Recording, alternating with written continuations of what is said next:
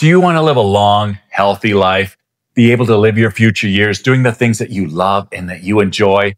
I'm 58, and I, ultimately like you, I want to look good, feel good, and play good in my future years. Exercise and the proper combination of exercise is the best anti-aging intervention that we have. I'm going to explain how to get the most out of your exercise and calibrate it just so that you get the best effects and results from it. But before I do that, my name is Andrew Kolasko, and from here on out, I am your very own longevity coach for Hume 50+.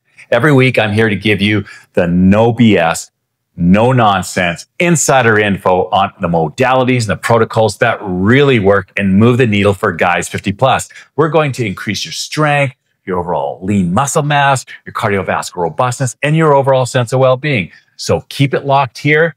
Subscribe if you haven't already, and leave a like. Let's get into it. To live long and strong means the right balance of VO2 max training and resistance training. That is your weight training. At age 58, this is how I train, and this is how you can train too. In this video, I will show you how to build a nice, muscular, athletic form and still be able to have those muscles have a purpose. Have them do something that's going to enhance your health and make it better, not just look good.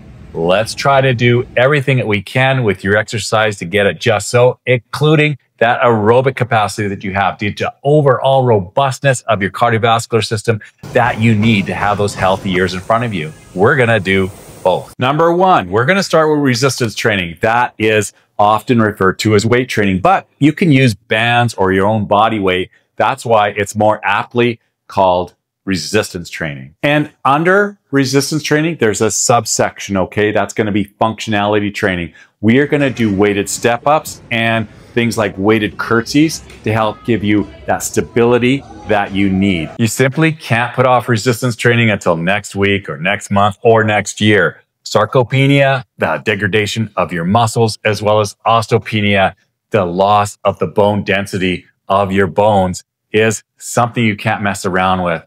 It is something that is going to deteriorate, and if you don't work at it, then these are real diseases that will happen, and you'll atrophy, and you'll not be in the condition that you need to really enjoy life like you want to. Having active muscles is going to help you with mobility. Plus, building a strong skeletal muscle system is going to help you in all that you do. Because if you have a fall or you trip and you get hurt, you know, sadly, after age 65, if you fall, you break a hip or a femur, your mortality rate over the next year is only about 35%. So in the next 12 months, you have like a 35% chance of passing away from breaking a major bone like that. You've got to put in the overall system to protect yourself, to keep yourself safe and keep yourself mobile and keep yourself in the game, the long game. Resistance training is not only if you didn't pass away, well, you might end up in a walker or you could end up in a wheelchair.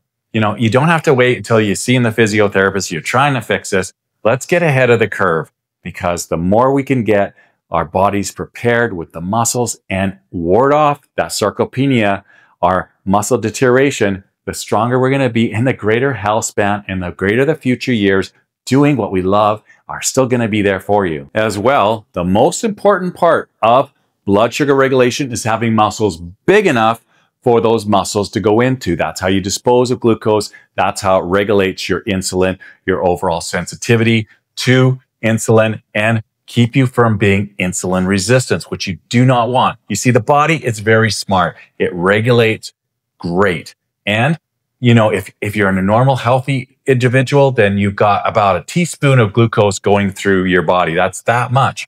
Now, if you're off by 1 teaspoon extra going through your system, then you can have type 2 diabetes, also known as syndrome X or metabolic syndrome.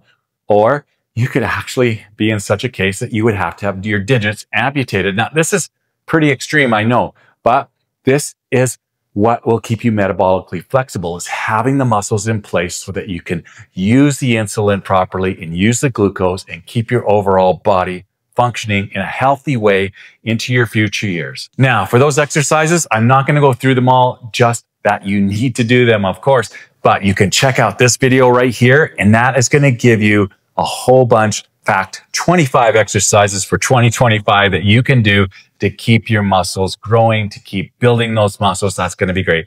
As well, I want you to watch this video here of me training Gordy. Now, I'm showing Gordy how to do step ups. He's got 2 kettlebells on the side and he's going up very intentionally and then he's stepping down very intentionally. This is going to help him with the stability. Also, look at this video here. These are weighted curtsy step backs, okay? And you can see this is going to help with your overall lateral movement. It's going to help you with your overall stability and your mobility. So these are ones you should be adding to your arsenal of weighted resistance training as well. Next part of your training is VO2 max training.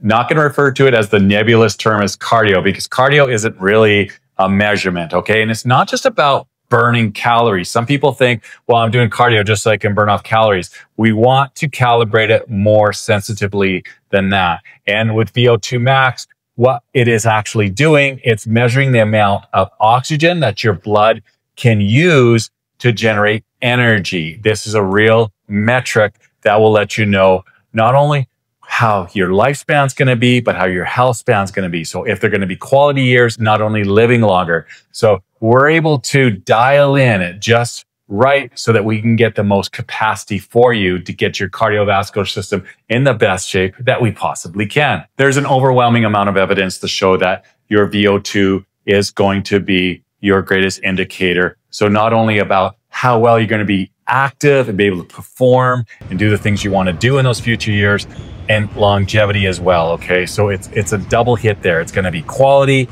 plus length, which is what we want. No sense living longer unless we're going to have them be quality years. So how do we get into this? Okay, so zone 2 training, that's going to be about 80 to 85% of your week. And you're going to spend that, you know, you could do it rucking, you could do it on the treadmill, you could do it on the row machine, you can do it on the bike.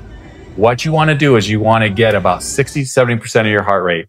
If you have a smartwatch, you know, keep in mind, those are all 25 to 35% off. You can monitor it that way to the best of its ability. But another way to do it, if you don't want to, you know, have a physical monitor of it, you can tell by if you're having a conversation with someone, but it's kind of hard to do, then you're probably in that zone. If you can talk, but you can't sing, then you're in zone 2. That's a good way to indicate it. So I have a minimum of 3 separate days where I'm doing an hour per day in that zone 2 training. What's great about this is you're not busting your ass in some fitness class where you're doing a bunch of different things and it's all hyped up and all of that. And it's hard to maintain. You just have to put in the time. Okay. Like I said, I'm doing 3 hours a week. I would recommend if you can do more to do more, but you want to fit into your lifestyle the best that you can. That's going to give you a wide base. What you want in addition to your wide base with that zone 2 training is a tall peak. So you're going to do VO2 max training. For this, I do the Norwegian 4x4, which you may have heard from. That's Norway's Olympic ski team. That's what they use, and it's made very famous. So although they're elite athletes, this is good for anybody. Just it's at your ability. So basically, a 5-minute warm up, then you go 4 minutes all out. About 80% of your heart rate, 80% of your capacity. You want to keep it consistent. So you can put it on, you know, 6 miles an hour, 6.5 miles an hour, or 7, whatever works. And at the treadmill, and then you just keep it consistent. And then 3-minute break, your heart rate gets back down to around 100 beats per minute. And then 4 more minutes, 3-minute break, 4 more minutes, 3-minute break, 4 more minutes, cool down. Okay. This is going to be a sense, you know, an interval training, but it's going to get you that peak that we talked about. So that is actually a short workout, right? That's only 30 minutes of working out with a 5-minute warm up and a 5-minute cool down. So it's quite ideal, but it's intense. Okay. It's the one that I probably put off the most. It's the one that intimidates me the most, but you put in the time and you do it, and it's going to grow and be great payoffs for you. Okay, so let's talk about how we get the whole package between the VO2 max training and your resistance training all into a given week. I do my resistance training course. That's my weight training. I do that every 3rd day. So I don't have like a Monday, Wednesday, Friday workout. What it is, it's a rolling week, okay? And what that is allowing to do is 2 things. Number 1, it takes 72 hours for protein synthesis to take place. So you are building and recovering over the next 3 days. And then that's when I'm back at the gym. Okay. Otherwise, you could be overtraining. Your muscles need to recover, especially when you're in 50s, 60s, 70s, 80s, 90s. Okay, you need a little bit more time. Plus, what that allows you to do, you got those 2 days in between your weights, your resistance training. So on those days, you're doing your zone 2 training, you're doing your VO2 max training, and you're able to still get in that recovery mode. The number 2 reason we need to be careful about how we are breaking up and delineating between our resistance training and our VO2 max training is to keep in mind that training is catabolic. You are in a catabolic state when you're exercising and training. That is your sympathetic state. So your nervous system is in a sympathetic state. What does that mean? Well, it's often called fight or flight. So it's a heightened part of your body that raises us up to meet the demands. When you are doing your cardio, on the same day as you're doing your weights, what happens is you're staying in that sympathetic state too long. So recent research has come out and it's showing that you can lose 30 to 50% of the effectiveness of the weight training that's building the muscle when you're putting vigorous cardio, VO2 max training on the same day. What's happening is you're staying in that sympathetic mode, that heightened nervous system mode too long, and your body is, like I said, catabolic and it can't recover. And it's not going to, it has to spread it out too thin, okay? You're not a Spartan in 300, okay? And you're not killing 2 birds with 1 stone.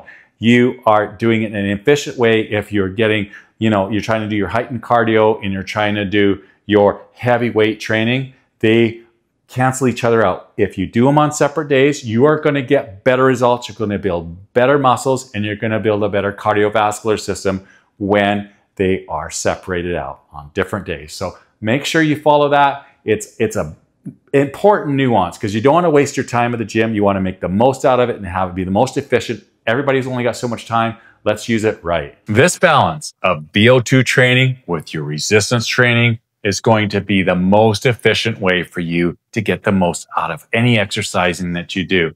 This is going to help increase your health span, your lifespan. It's going to help you ward off diseases. It's going to help keep your immunity system strong. It's going to help keep your nervous system strong.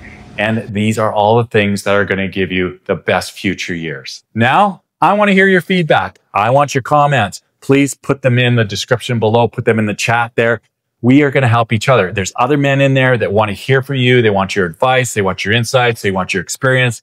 Any kind of reflection can help other men. It's building a sense of community. And I read and I respond to all your comments. Plus, they help me come up with ideas for topics for future videos. So it's important that you put your comments in there. Please do that now as well. Leave a like. Let me know that you like this content. That makes me feel great as well. If you haven't already subscribed, be sure to. I want you here every week as we work together to optimize and maximize your future years, giving you the best possible years ahead of you that we can. So I look forward to seeing you again here next week.